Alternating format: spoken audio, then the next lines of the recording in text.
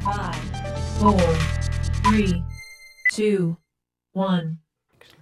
Welcome to Community Foundation Spotlight. I'm Spicer Bell. I'm the president of the Community Foundation of the Eastern Shore. And through this series of programs, we shine that Community Foundation Spotlight on nonprofit organizations that are making a difference in our community.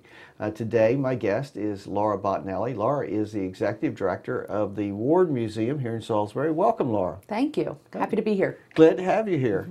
I love the Ward Museum. Unfortunately, Ward Museum still sometimes is one of those hidden treasures of our community.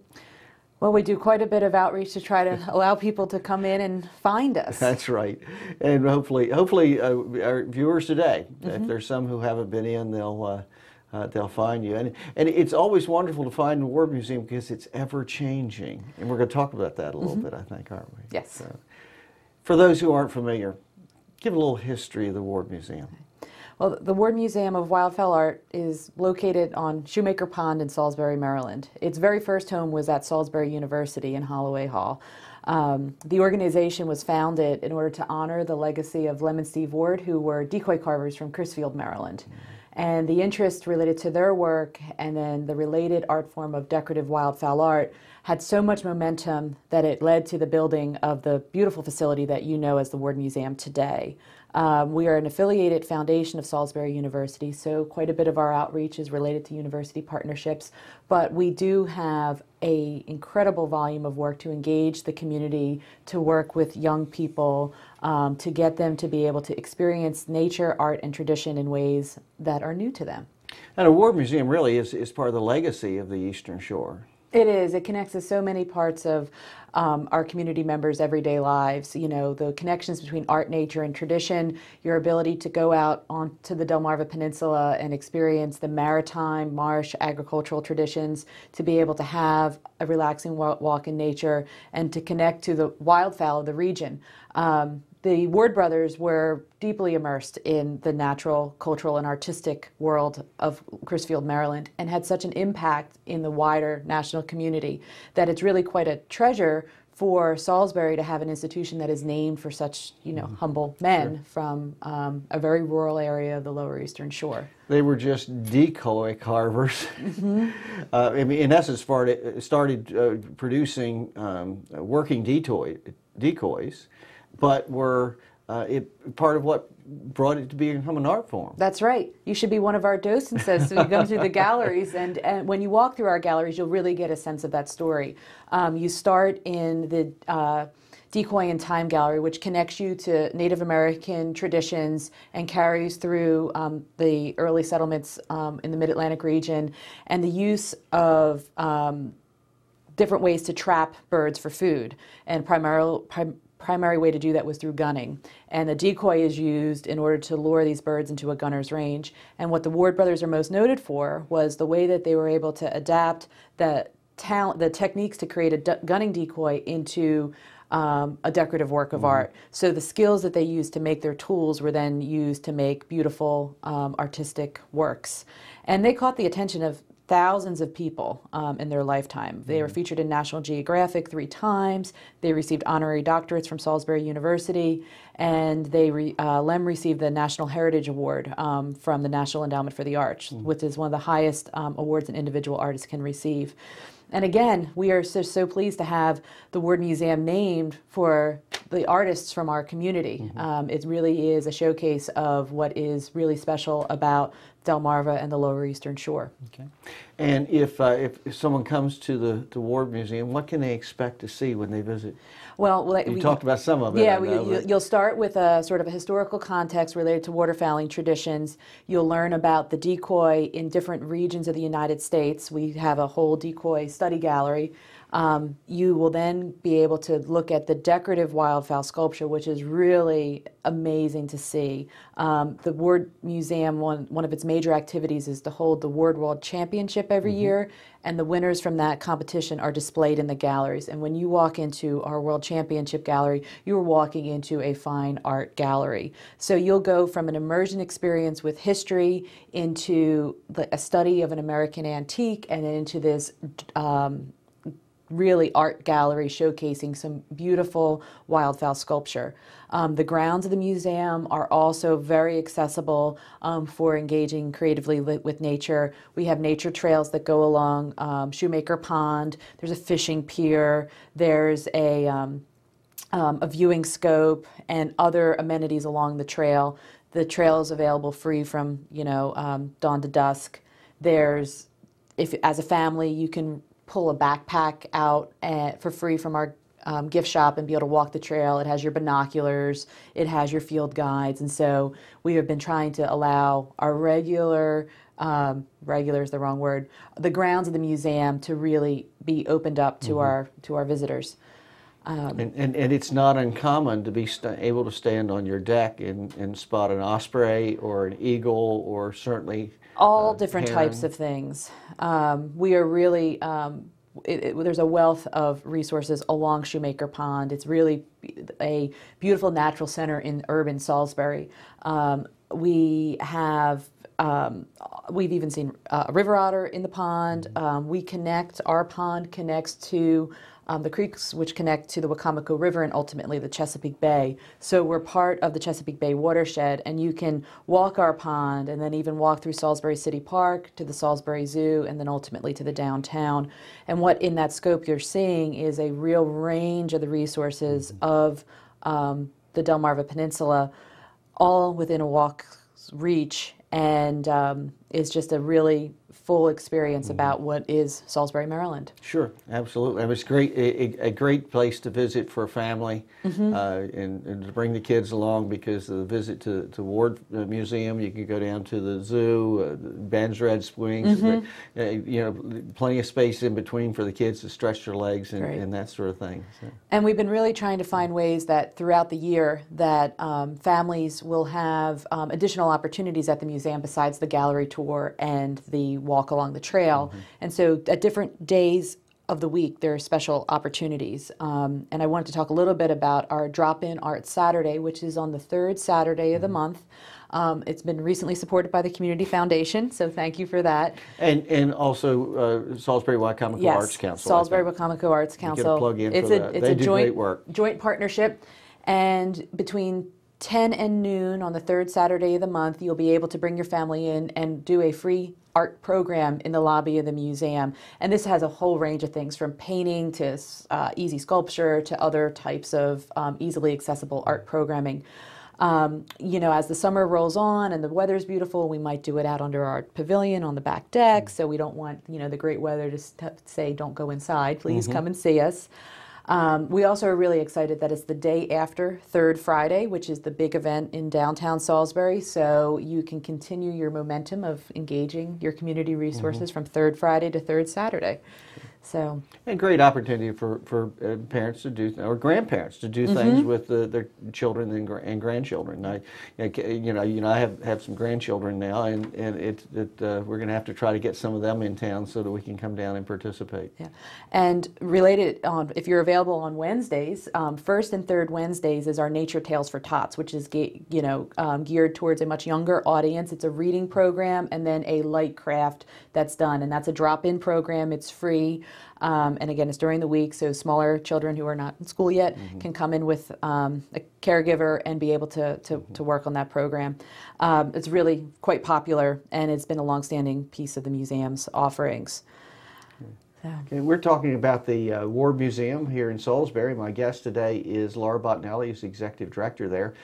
Laura, other new things at the museum. I understand you have the option of an audio tour now? We do. This is newly available as part of your gallery tour.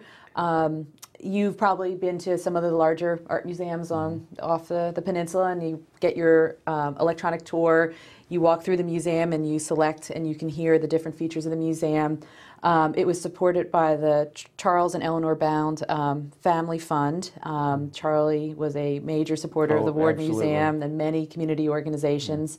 Our docents are still available all year round through all the normal public hours, and they are there to support and engage your tour experience as well. So now there's just an additional offering. You can take a tour with one of our members of our docent pool, possibly take out the audio tour unit, use them both in tandem, and it really is allowing the museum's collection to become that much more accessible.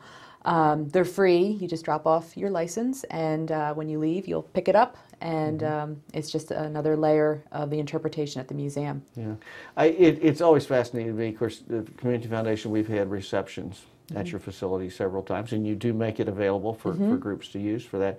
But we'll have receptions there and have folks in who have lived in Salisbury all their life, and they'll say to me, I didn't realize they had these things.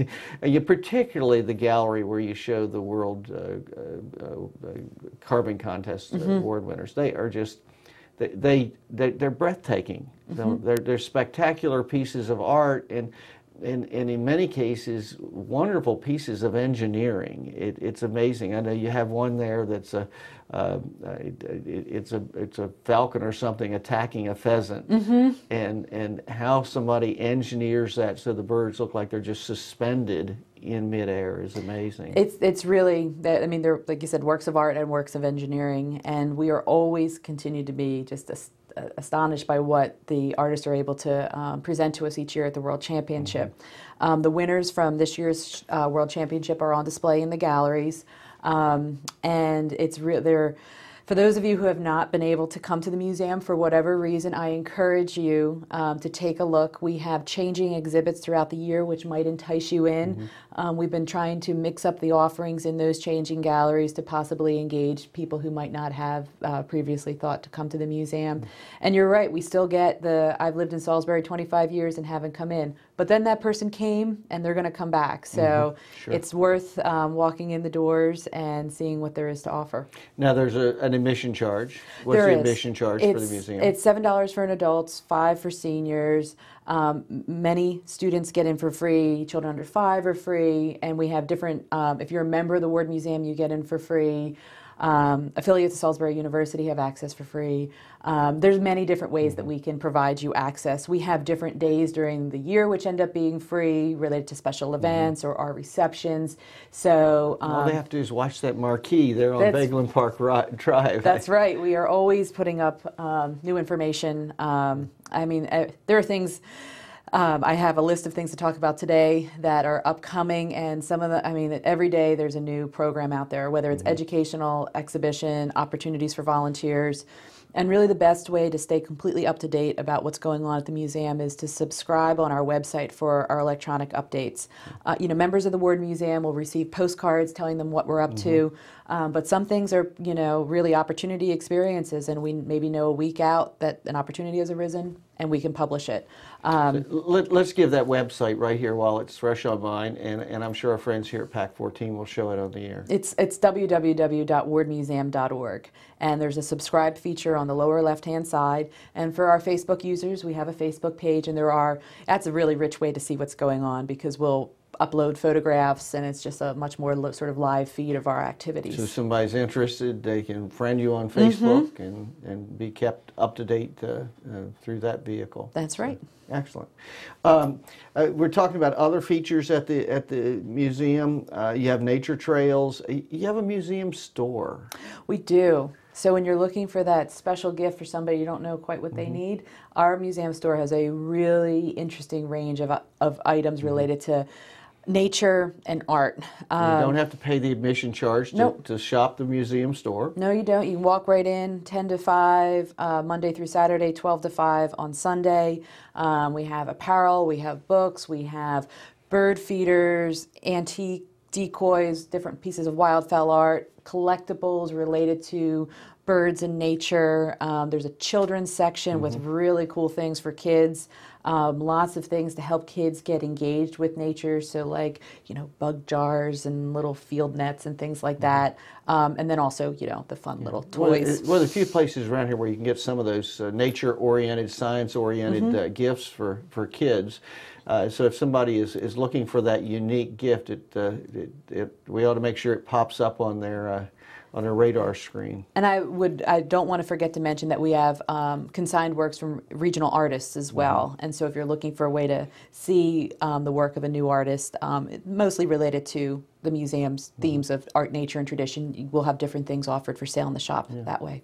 Now, I know since you've been executive director, you've done a lot of outreach to schools and bringing school groups in and what have you, and you have another one that's underway now. We do. The museum has been doing related schools to actually with field trips, but then a lot of work with teachers and educators. And the museum has just published its new curriculum. It's called Pass It On, and it's the cultural traditions of the Lower Eastern Shore. And this was supported by many regional partners, including the Maryland Heritage Area Authority, Maryland Traditions, Lower Shore Heritage Area. And what it is a resource that reaches over the range of cultural riches of the Lower Eastern Shore. We deal with working the water, working the land, sporting and playing, folklore and folk life. And within that, you can really get a sense of what makes the Lower Shore a special place. We're going to have a launch party to showcase this new publication on May 20th. It's at the museum. It's a free launch. You are invited. Everyone is invited to it. The public is invited to attend. Everyone. You'll probably start to see emails about it, and certainly check our Facebook page if you want to not miss out. And you'll get to hear a lot more about what's actually offered. If you're a teacher, I would encourage you to be in contact with our education department, because there will be actually free workshops for teachers to be trained in this. And in going through that training, you would get a whole resource kit with many free resources related to using the curriculum in your classroom. It's been fully aligned with the social studies curriculum, but has connections to art, science, math, all different ways that the area's local history and heritage would relate to the primary subject areas of Maryland school system. And local tradition, history, heritage is very much a part of what we are today. And yet there are pieces of it that kids are growing up today miss. They don't. It's not available for them. So That's it's right. important we help pass that historic link along. I agree fully. Well, yeah, I mean, I grew up here on the Eastern Shore, and when I think back of, my family had friends who were watermen. I grew up over in Cambridge, and I can remember when in the winter Cambridge Creek would be crammed with skipjacks. We're dredging for oysters and what have you, and much of that is gone. But that is part of the history of the area, and I hate to see it. The young kids today not be aware of that was our roots. Right, and that's very much a part of what our education program at the museum does, and also related to the museum's additional public programming and outreach. So the Pass It On curriculum deals with cultural heritage resources and allowing children access to that information through their work in the schools. But additionally, we are dealing it with environmental education resources. So having children allowed to have access to nature, that there might be boundaries that stop them from having those experiences outdoors. The museum has another list of offerings, which are teacher trainings and then also educational programming related to environmental education. Our newest is a program called Growing Up Wild, which I believe is targeted for 3 to 7-year-old children, and is through the Council for Environmental Education. And this is a new curriculum training for our region, and the Ward Museum is one of the lead facilitators of that. If you're an educator and are interested in engaging with these resources, I continue to be amazed at the number of educator workshops that we offer. They're happening every month at the museum for one of these different curriculums, and we're very pleased to be partnering with the Maryland Coastal Bays Program and Assateague State Park to deal with many of those environmental education outreach programs.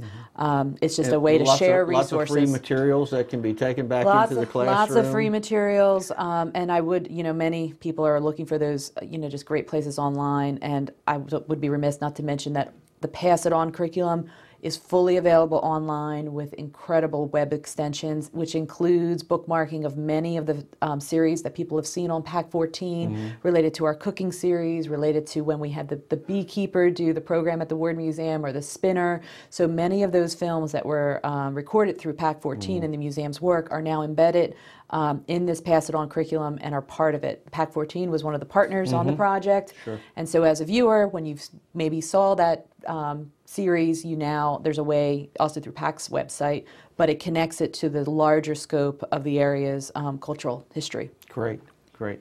And you recently had hosted the Ward World Championships. It's an event in Ocean City, brings thousands of people to the area every year. It does. It's at the Roland Powell Convention Center in Ocean City, and it was a tremendous success. We're always just really thrilled to see so many people from across the country and around the world coming to Ocean City to engage with that event. They then come to Salisbury to see the museum and maybe take some of these excursions to some of our other cultural sites. It's just... So you're part of the economic engine of the shore, too. I mean, tourism is very, very important to our shore, and if it were not for stops like the War Museum, it would not be thriving near as much as it does. I fully agree with that as well. And what we realized is that people come to the museum, and that's one piece. They then want to see more, and so we've been layering in these education programs that are actually field excursions. So we have photography workshops out at Blackwater at Chincoteague. We have on, I think, first Saturdays, bird banding demonstrations out at Nassawango Creek Preserve. We have other extension work that happens outside of the museum walls. So by becoming engaged with the Ward Museum, you actually will probably be able to quickly gain access to some of these field trips outside of the museum. Our volunteer organization regularly takes field trips outside of the region as part of sort of volunteer team engagement and learning experities. And we haven't talked a lot about our volunteer pool. Well, that was my next question on my list. So shoot. As I have it, it says, what opportunities are there for volunteers at the Ward Museum? Yeah, they're really we can get people involved in all different ways, from our grounds to our education programs to our exhibits to administrative work to working at our special events. I mean, the scope of the work that our museum volunteers do is just really amazing. Some behind the scenes, but some right out there as docents and running programs. Exactly. And what I would encourage you to do is to get in contact with our volunteer director, or to deal with the Community Foundation's Shore Can Center, and we'll be able to help match you up to some of the things that are most in your interest area. And we have some real rock star volunteers, people who have retired from their career and now are engaging creatively with some of the talents that they've been able to make a part of their life. Yeah, and I know you all are very active users of our Shore Can Volunteer Center, and if someone's interested in volunteering, all they have to do is sign on to the website www.shorecan, that's SHORECAN.org. And the current volunteer opportunities at the Ward Museum and numerous other opportunities are all listed there, and they can kind of shop through. And you are a great matchmaker, and you've made some great matches from Shore Can to the Ward Museum, and we really appreciate that as a way to bring in new volunteers, and we always have something new that we need help with. Sure. So, well, it's a great working environment, and I know you and your staff are great to work with, and your other volunteers, you have some very, very pleasant, very dedicated people who are actively involved there, and great. If someone's new to the area, if there's somebody who's watching who's new to the area, it's a great opportunity to build a new social network right here in Salisbury. That's right, and most of the times when people engage with the Ward Museum, they're engaging with one of our volunteers. You really are ambassadors to the community and have allowed the museum to grow in the way that it has, and have just been very supportive of putting new tools in the toolkit in order to help the museum's programs grow and reach more people. And you don't have to be a hunter or a carver or what have you to get involved. No, we have people at all ranges of the professional network working with us, and yeah, anything can happen. Absolutely. Great. Now, War Museum's attracted attention outside the region also. Yes. Yeah, so some congratulations for some of those, but a little bit, Maryland Life magazine? Yes, we were selected as one of the Free State finest in their May issue, and alongside some other museums in Maryland as one of the best museums in Maryland. Very happy about that. We are now featured with the National Endowment for the Arts, their NEA Arts web publication, as an organization on the move. We were called out by them through our work with the folk and traditional arts community, so some national recognition there. In years past, we've been featured by the Rand McNally Road Atlas. A place to stop on the shore. That's right, one of the editor's best picks. So, and it's really quite a recognition of how the community has supported the Ward Museum in order for it to, you know, have that level of presence where we get national, regional, and state attention. Okay. As we begin to wrap up here, Laura, how can folks, if someone's interested in learn more about the Ward Museum, how do they get in touch with you and your staff? Okay, well, check out the website is probably the quickest way to get the most information. You can subscribe for updates through our emailing system. You can find us on Facebook. You can stop into our front desk and meet some of our staff and just, you know, find out what's going on. Wardmuseum.org, and then our main phone line is 410-742-4988. Okay, and the best way to stay connected with museum activities is to sign on that website to subscribe. And subscribe to that newsletter. That's right. And if they're not internet users, they're not computer savvy, just stop in. That's right. I mean, we drive by on Beagland Park Drive and read the marquee. The intersection of Beagland Park Drive and South Shoemaker Drive, right next to the Parkside High School. Real easy to find, very convenient to Route 50, just a couple of stoplights off of Route, I think it's 3 stoplights off of Route 50, 4 stoplights off of Route 50. And it's you have plenty of parking for your events and what have you, very convenient and a great place for folks to visit. So we urge you to if you haven't been there, sample the Ward Museum. Laura, is there anything I should have asked but I didn't? I want to plug our photography competition this summer. August 12th, 13th, and 14th, a brand new event. It's called the Art and Nature Photo Festival. So there'll be a competition for regional photographers of natural things. There'll be a marketplace, there'll be lectures and demonstrations, all related to photography. Again, check our website out for full details or call the museum events department. Okay, and there will be a show associated with that? Right, all the works that are entered into the competition will be displayed, and then the winners will end up in our gallery for a period of time, but it's a 3-day event related to nature photography. It's come up in August, so save your pictures of birds and bugs and beasts and things like that. And all kinds of things. Anything like that. Well, well, great. Another celebration of how great it is to be here on Delmarva. So, well, Laura, thank you very much for being with us today. We appreciate all the work that you and your staff and volunteers do at the Ward Museum, and hope that we've encouraged some folks to stop by and visit and become a more active part. Thanks. So, great. And thank you for watching Community Foundation Spotlight. A couple of plugs here. We're going to remind you that Community Foundation is supporting the Help Strike Out Hunger program. This is a partnership between the Delmarva Shorebirds and the Purdue Foundation and area food banks. And we're raising money, food, and volunteers for area food banks. So find out how you can be involved in helping remove hunger from our community.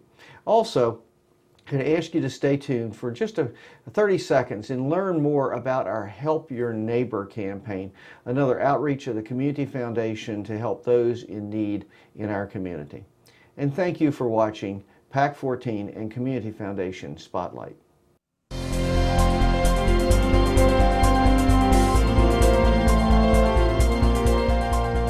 Would you like to see your community organization or nonprofit group featured on Pac14? To get started, contact us at 410-677-5014 or visit our website at www.pac14.org. Pac14 is a great way to connect with your community.